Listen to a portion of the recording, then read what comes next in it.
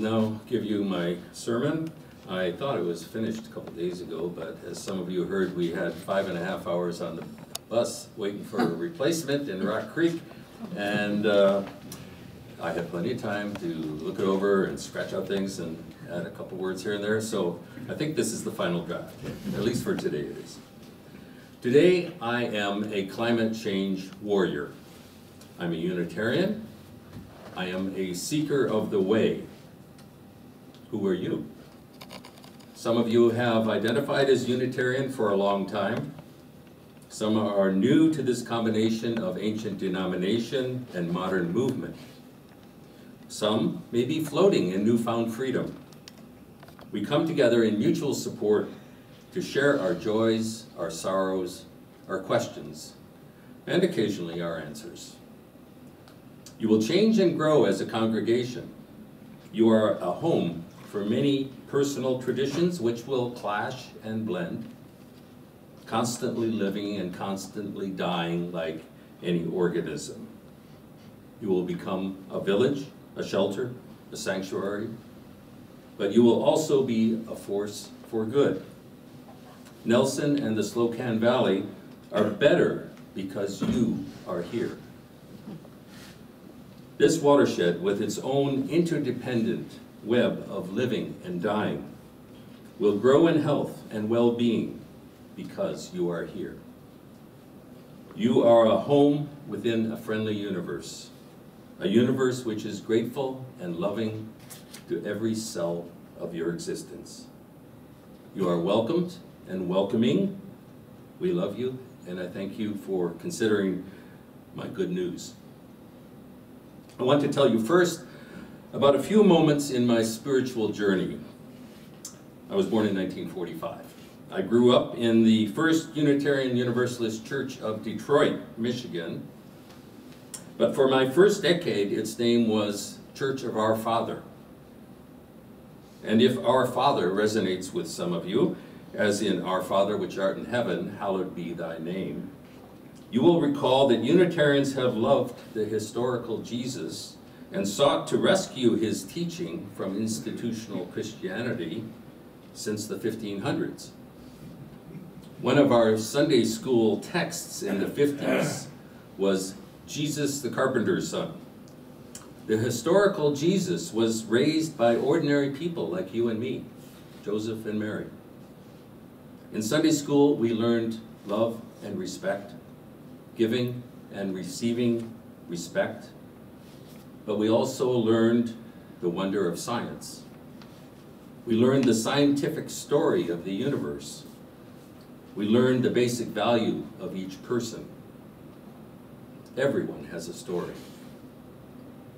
Only much later did I learn that humanity is not the pinnacle of material existence. But this was the 50s, when humanism was waxing strong in the Unitarian spectrum of belief. This was before the ecological view, when meditation, Zen, and Tibetan Buddhism were virtually unknown. The seminal book, Silent Spring, written by Unitarian Rachel Carson, had yet to be written, and our 7 principles had yet to be dreamed of. In fact, our 7th principle wasn't voted in till 1984. It states, "We covenant to affirm and promote the interdependent web of all existence, of which we are a part."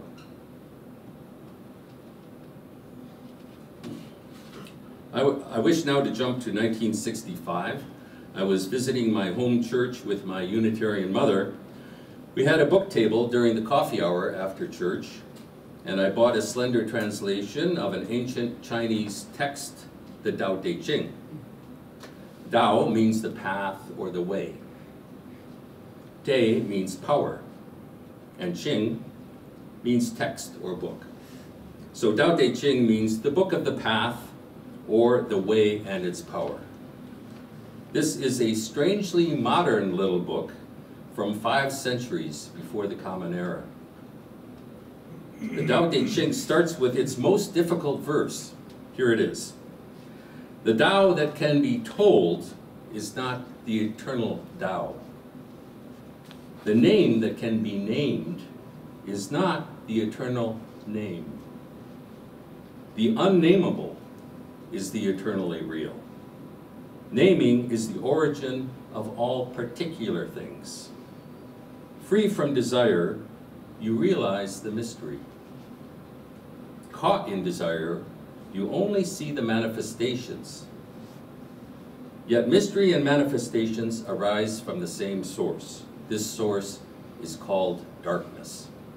Darkness within darkness, the gateway to all understanding. Unquote. What this means to me is that human brains from infancy are biased towards discriminating things, naming things, defining what things are and are not. But in the process of acquiring language or naming, we learn to ignore relationships. The interdependent holistic systems which keep things humming along. We are born into a cultural worldview which is like a magnifying glass with blinders, and yet we can choose to wake up. Here's a quote from Leonard Cohen, which applies very much to me. My mind was always very cluttered, so I took great pains to simplify my environment.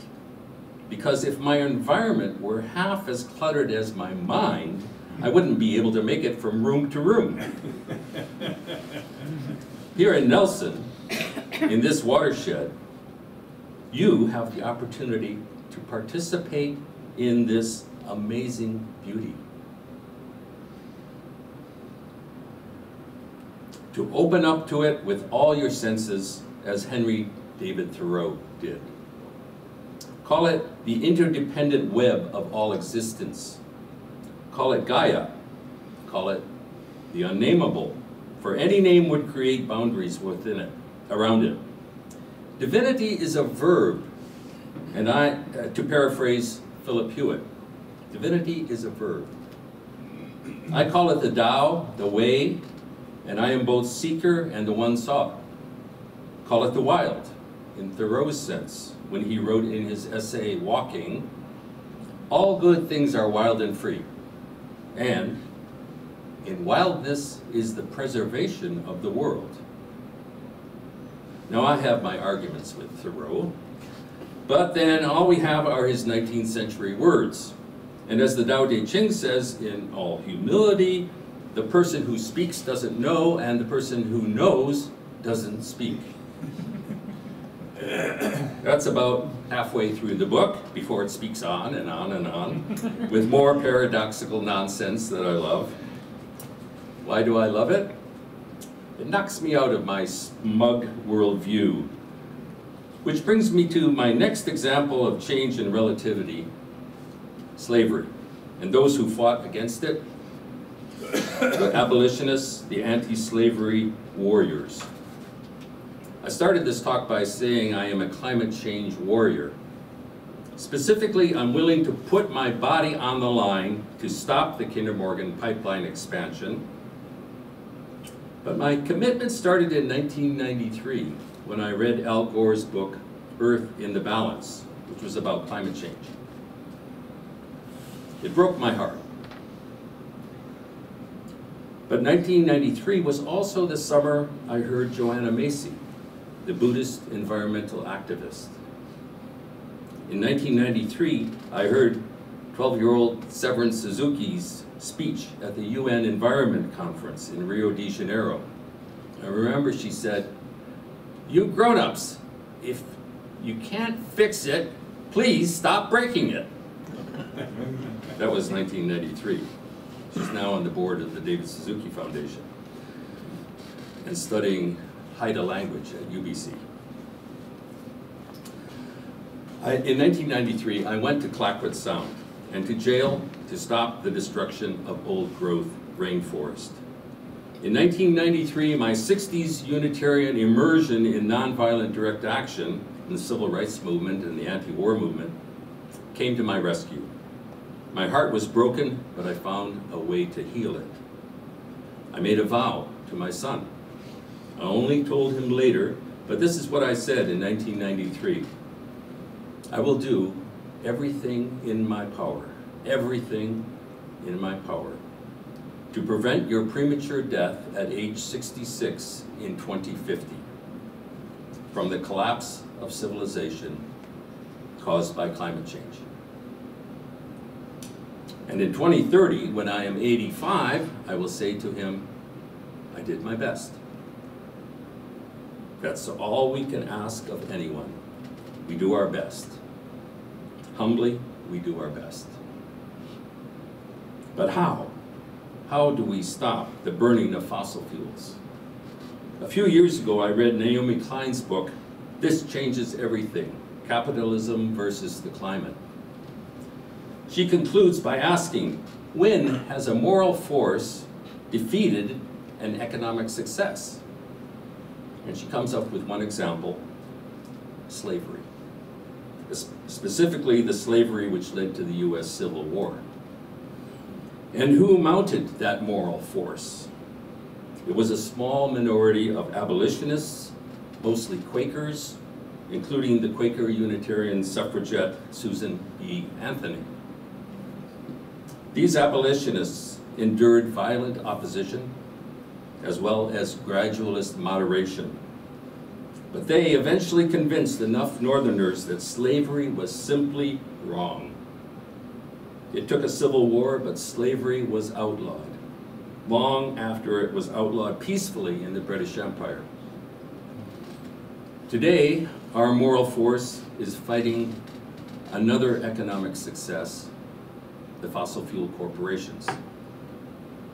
Today, those of us committed to the Coast Protectors Pledge, signed by over 23,000 people, will do our best to stop the Kinder Morgan expansion, which, if built, would produce greenhouse gases equivalent to at least 20 million additional cars on the road every day.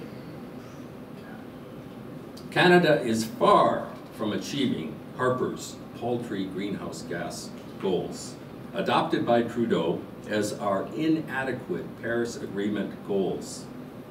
But expanding the tar sands, the nation's biggest source of greenhouse gases, would be game over for the climate, according to NASA scientist James Hansen. So how does our ethical opposition to fossil fuels and economic success parallel the abolitionist ethical opposition to slavery? In their day, they were considered crazy radicals for opposing what was economically expedient: the reduction of human beings to the status of furniture. Listen to this quote from an early field ecologist, Aldo Leopold, who wrote The Land Ethic in 1948. When godlike Odysseus, Ulysses, returned from the wars in Troy, he hanged all on one rope a dozen slave girls, whom he suspected of misbehavior during his absence. This hanging involved no question of propriety. The girls were property. The disposal of property was then, as now, a matter of expediency, not of right and wrong. Concepts of right and wrong were not lacking from Odysseus's Greece. Witness the fidelity of his wife through the long years before at last his black-prowed galleys clove the wine-dark seas for home. The ethical structure of that day covered wives, but had not yet been extended to human chattels. During the 3,000 years which have since elapsed, ethical criteria have been extended to many fields of conduct, with corresponding shrinkages in those judged by expediency only.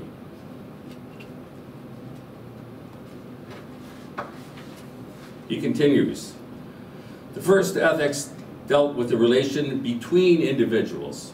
The Ten Commandments is an example. Later accretions dealt with the relation between the individual and society. The Golden Rule tries to integrate the individual to society.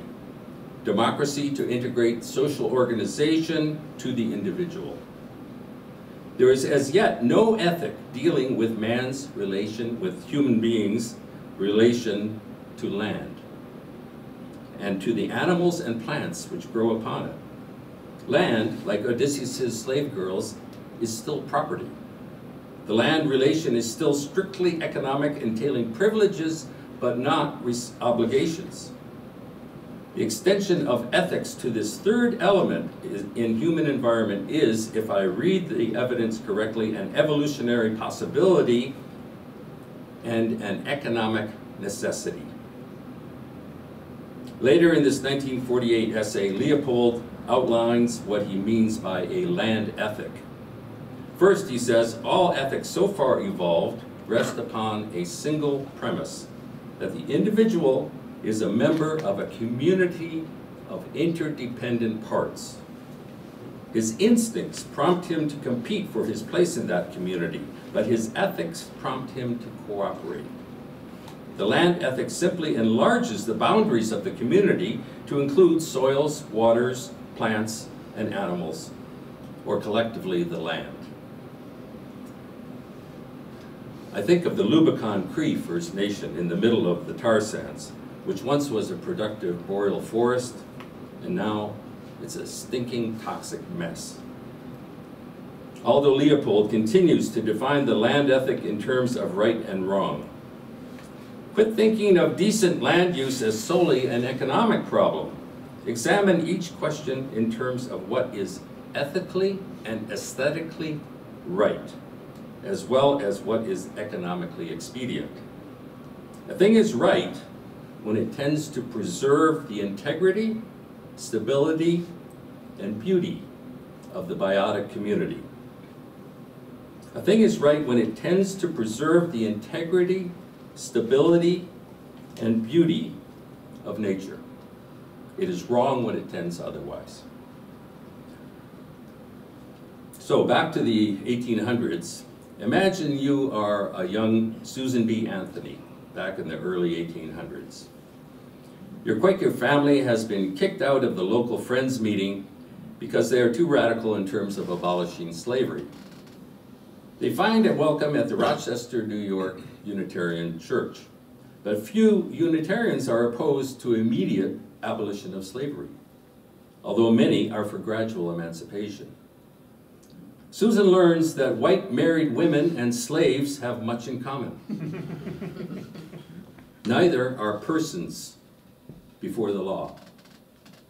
Slaves must endure cruel masters, and abused women cannot divorce without losing their property and their children. Susan decides that she will not marry and lose her legal rights as an independent person. She decides to work for slaves' rights, and then in 1848 with Elizabeth Cady Stanton for women's rights. She works for women's suffrage into her 80s, and finally, long after her death, women in the States get the vote. My point is that, as Martin Luther King said, quoting abolitionist Unitarian Theodore Parker, the moral arc of the universe is long, but it bends toward justice. We are again at such a point in history. The David Suzuki Foundation's Blue Dot campaign aims to enshrine the right to a healthy environment in the Canadian Constitution. And UBC law professor David Boyd has published a book on the rights of nature. Quote, in some countries, endangered species have a legal right to exist, unlike the southern resident killer whale population, which is down to 76 in the Salish Sea. We have very weak laws protecting species in Canada. But going on with this quote, I'll start again. In some countries, endangered species have a legal right to exist. And if you think that is far-fetched, consider that New Zealand has granted legal recognition as persons to both the Wanganui River and the Te Urewera region, previously a national park. So the time has come for us to consider moving outside our comfort zones, a little or a lot. I respect everyone's need for balance in their lives. Indeed, without balance, you won't be very effective. But if you do decide to slow down climate change, for example, Don't do it alone. Reducing greenhouse gases is a difficult, long-term problem with unfortunate urgency. It can be daunting. But if you form an environment team here in your congregation, you will find some enjoyable projects that may be good for the climate. Back in 1993, when I decided to become a climate change warrior, I didn't know where to go with my volunteer energy. I could have gone to the science-oriented David Suzuki Foundation office in Vancouver. But as Einstein said, religion without science is blind. Science without religion is lame.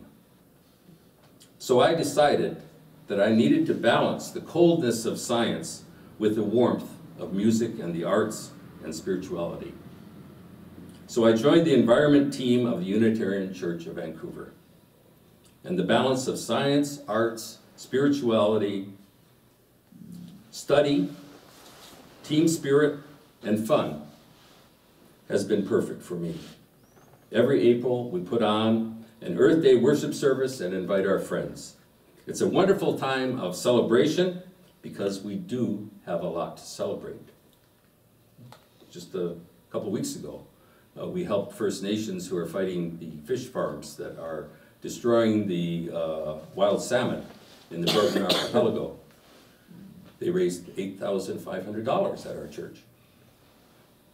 So, we have a lot to celebrate. The second part of my vow to my son is, I will stand before you in 2030, and I will say, I did my best. That's all we can ask. So, let's do our best together. And now it's feedback time. So, if you have questions or comments, we have time for, who knows, 2 or 3 comments. I'll just introduce this part. I've been inspired by Unitarian and Quaker abolitionists and the many Unitarians active in the civil rights and peace movements. Now our struggle is with the Kinder Morgan pipeline and the expansion of the tar sands. What do you think about what we've been talking about? What I've been talking about?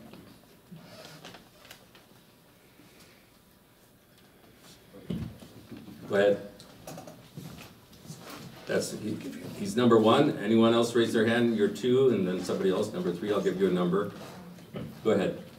I was just wondering, how do you deal with our Prime Minister after so many promises and such a change, or do we just wait to the next election and hope to boot him out with some kind of proportional representation eventually?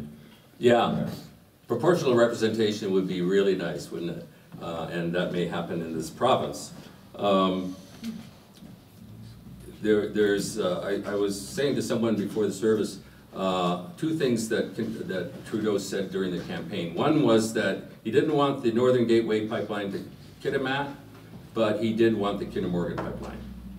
He also said governments grant permits, yet ultimately only communities grant permission. And we have City of Burnaby, City of Vancouver, and some other municipalities, as well as the First Nations that are on the pipeline, saying, all these communities are saying, no, we don't want it. So he's put his foot in it. And so what's happening next Saturday is the beginning of a huge movement, which will hopefully stop Kinder Morgan or delay it, because the investors get really nervous when delays happen that aren't predictable. And if the investors pull out, then it's over. So every delay is a victory. So next Saturday, there will be the Tsleil-Waututh First Nation, who live right across from the marine terminal where the tankers get loaded. They are building a watch house to watch over some operations. It's confidential, I can't tell you exactly where, but we expect up to 100 First Nations leaders from across the country, certainly from all over BC, First Nations chiefs and matriarchs, and 1,000 or more than 1,000 individuals like you and me coming to the SkyTrain station, and we will be marching to the site of the construction of that watch house. It's in pieces, so all required is putting the pieces together. And then a man from the Tsleil-Waututh First Nation will be living there for quite a while. So I've volunteered to help with waste management. Who's number two? Number two, yeah. Thank you, Karl. First of all, it's really nice having a sermon today. I really like your style of sermon and talk. And so I was curious about the Earth Charter and how that relates to, is it a thing these days? Because it was a thing for a while. And does it relate at all to Canada? Because the UBC professor wrote about ethics, but are they related at all? Yeah, unfortunately, the Earth Charter didn't have the force of law, and so it can be ignored. Yeah, I remember a few years ago when different groups and individuals were asked to sign on, and it was quite a meaningful document. But its time has passed, apparently. Okay, so I think there needs to be something like the Earth Charter, perhaps briefer. I think the pledge, the Coast Protectors Pledge that I mentioned, was written by Grand Chief Stuart Phillip, the head of the Union of BC Indian Chiefs. And if I can recall it, it says, "On the land or the sea, we will do whatever it takes to stop the Kinder Morgan pipeline." That's basically what it says, to stop the expansion. I really liked your 20 billion car thing. That was... Yeah, 20 million. 20 million cars, that's a minimum estimate, because I've also heard of an estimate with sequelae of the pipeline construction, 35 million cars. Okay, so yeah, so at least 20 million cars, additional cars that aren't there now, would be fueled by this this extra pipeline. And you know, the funny thing is, the price of oil is not worth digging that stuff out of the ground. I mean, they're losing money for every barrel that they send to California. And right now, instead of 5 tankers a month, which it used to be, it's 1 tanker a month. And so, you know, China doesn't want it either. They're going to electric vehicles. So, Kinder Morgan, unfortunately, they win either way. Even if there's no oil going through their pipelines, they have contracts with oil producers that they have to pay, even if they don't use the pipeline. So Kinder Morgan would win economically, even with an empty pipeline. One more? Yeah. I think we'll stop up there because we've got other things to go on to. I have 2 things. Yeah. One, the notion of a covenant with the earth, a legal covenant with the earth. Ecuador has legally, you know, a law that the earth is takes precedence over everything, and so people are legally required to protect the earth. And if Ecuador can do it, I'm sure that that's something that we as a people can support and make happen. I think it's a really important piece. I know that when they were redistricting British Columbia, or even and changing the boundaries of this and that to allocate members of the legislature, when they came here and they were trying to do it on the basis of population, they were planning to eliminate a number of the MLAs, particularly in rural areas, because that would just make them having to cover a more massive amount of ground. And I said to the commissioners, somebody has to speak for the land. You know, it's not just a question of population and people. It's a question of speaking for the land and for the earth. And maybe we can't do that until we have a covenant that says we have to. And I really thank you for that. The other thing I want to say is I didn't have the camera on when we sang the Fire of Commitment, and I would really like us to sing that again so that it's on camera. Up to you. It'll have to be after the closing. We'll do it after. So if anyone, will be staying for as long as Marcia and Dale stay, and if any of you want to talk about Kinder Morgan, and I know it's not near Nelson, but climate change is everywhere. So if you want to talk about that, I'll be happy to stay around and do that. Cool.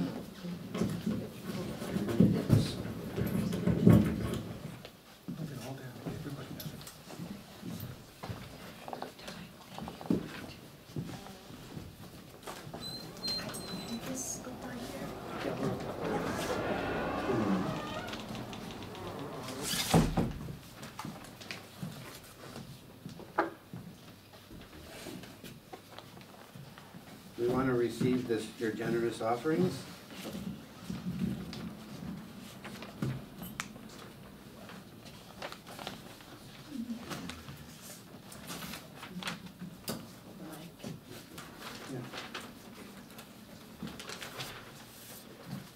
We accept your generous offerings in the spirit of commitment, that it be put to a befitting use that is in the best harmony with our 7 principles.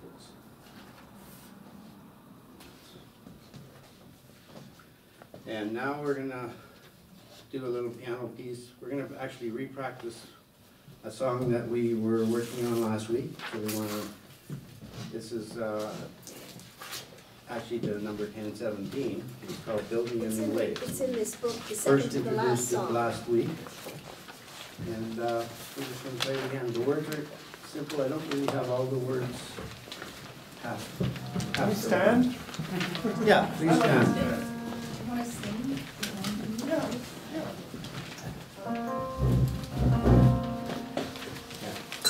I don't think they're in there. There's a book right there. Maybe you could share that one.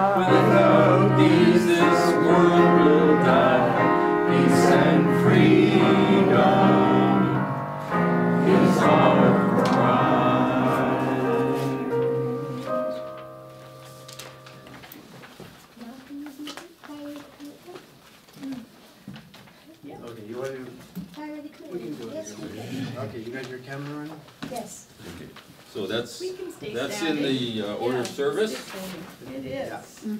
back page. Back. No. Yeah, it's in, yeah, on the back page of the So, order of service. not sing the first verse? No, sing it all. You can I'll sing sing it it all all, the time. okay. Or you can- the camera's going?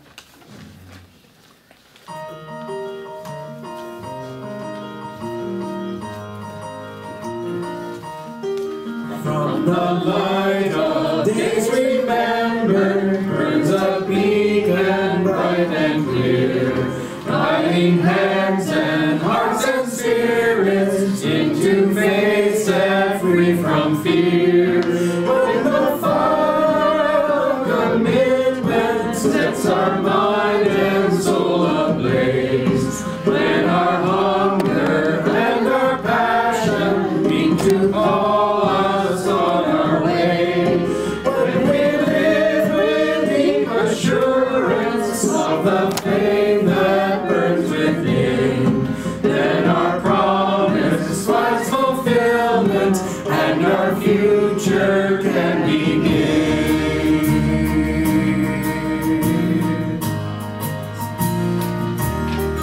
From the stories of our living rings a song both brave and free, calling pilgrims still to witness to the life of liberty. When the fire of commitment sets our mind and soul ablaze, when our hunger and our passion meet to call us on our way, when we live with deep assurance of the faith that burns within, then our promise finds fulfillment and our future can begin.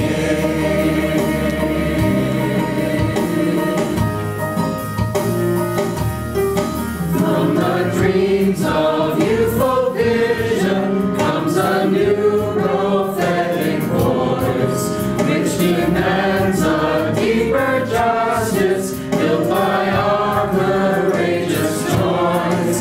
When the fire of commitment sets our mind and soul ablaze, when our hunger and our passion meet to call us on our way, when we live with deep assurance of the faith that burns within, then our promise finds fulfillment and our future can begin.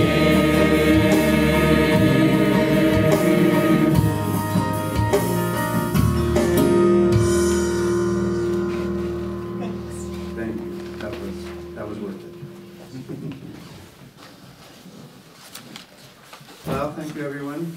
It's now time to invite us all to go forward as your way opens, as our way opens, are yet to be revealed. Perhaps risk a less traveled path. Our announcements, do we have any announcements that are key? I do. Okay. Karl, I'm also a climate change warrior, Good. and I will also put my body on the line. And we all have that opportunity. Next Saturday, yesterday, the Small Council of Canadians chapter met and decided to hold a rally here in Nelson next Saturday at noon in support of the protecttheinlet.ca action beginning on Bernabino Mountain. And we believe that this is only just the beginning of a really powerful movement that will stop the expansion of this pipeline. And so it's at noon next Saturday, March 10th, and we're meeting on Baker Street in front of Waite's News at Ward Street. Great.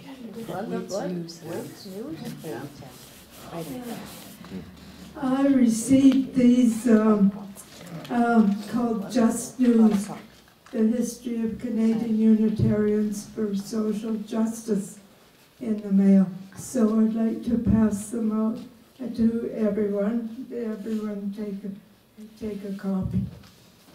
And right after our service today, we're having a potluck lunch. So we hope everybody will stay for it.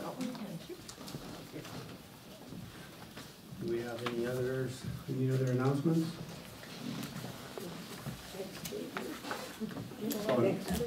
Next week, I don't actually have the title, but there will be a next week. Do you know the title? No. Not quite yet, no. I'm not quite ready for that.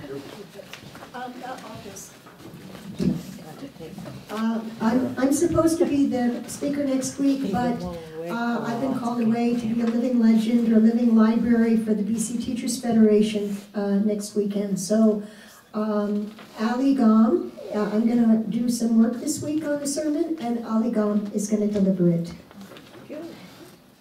And now it's time to, don't sit down, it's time to suspend this chalice flame for another period, for another time. As we suspend until next, the chalice flame, think of it as the symbol of the life force in each of us. And now we'd like to join hands, stand and join hands and sing Carry the Flame. Most of us know it, but we'll take it away.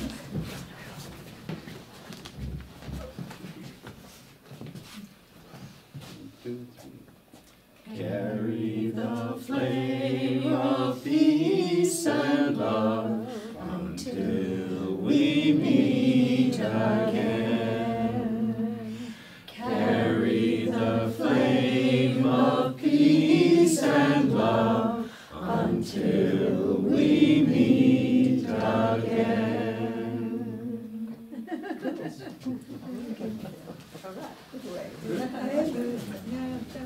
So nobody really talked about how they felt about the sermon. Oh, good, I'm glad you came. They just, I think it'd be good. Carl, Yeah, you ready? Yeah. no, we're gonna just stay on Baker Street. Oh, right. It works best. There's more people there. It's all Saturday. Yeah. You've got cars driving by. Demoralizing, frankly. Well, I added a few words here and there to get them together. On Baker Street. Ward. Yeah, it's right there. In fact, by John Ward I'll Cross. send you a copy. Yeah, we did it there once before. We did there. We had a rally there about a year and a half ago. A rally about the Kinder Morgan pipeline. Just before Trudeau announced the decision to go ahead. Last draft. And so and it was very successful. We had about 70 people there. Yeah, no, and it worked well. So we'll do it again. Yeah, well, Yeah, and what's part? that was thanks to you finding that. We're kind of late to the party, but we'll get the notice out. I was going to go totally Unfortunately, there weren't very many unitary ministers of that era who were abolitionists. In fact, the fugitive slave law was signed into law by the President, Millard Fillmore, who was a unitarian. And there were Southern Unitarians in those days too. I'm not gonna catch it. I've already had whatever, I don't catch it. I'm sorry, you're so well, but I'm sure except for not being well. Well, but I'm Oh, not. by rail. I haven't been very well. Okay, well, one of the Lake Meganti explosion was product from North Dakota back in oil fields, I've always traveled fracking oil, and that's highly explosive. and I come back. A little bit is not that explosive, but a little bit is diluted bitumen. What if you don't put the diluent in? The diluent just naps on it, right? Oh, I can. No, fair enough. Now, they have a process at the University of Calgary. I don't know, cooking the tar or something to make it into little chunks. So if it goes on the train in chunks, there's less quantity because it's pure bitumen. And if it spills, you can pick up the chunks and put it back in the train. So in terms of spill, there's a lot less damage based on the land. In the ocean, I don't know if those chunks are still bit. float. It's made to be just barely floating. So I was, What happens, built it in water, stored it in stainless steel, is first the dilute evaporates off. And also there's turbidity, then there's silt and sand collecting and attaching to the bottom of the spill and drags it down. Okay. And then with weathering, there's more dilute that evaporates. And so there are 4 factors that determine when it is safe. Salinity of the water, in terms of how anything temperature, turbidity, and time. So within between 5 days and 10 days, it's safe. And then it's uncovered. So the problem with getting to it right away is that benzene is evaporating off of that. Benzene, no quantity of benzene is safe. It's a carcinogen, especially in susceptible individuals, people whose genetic makeup is susceptible. my daughter did it. It's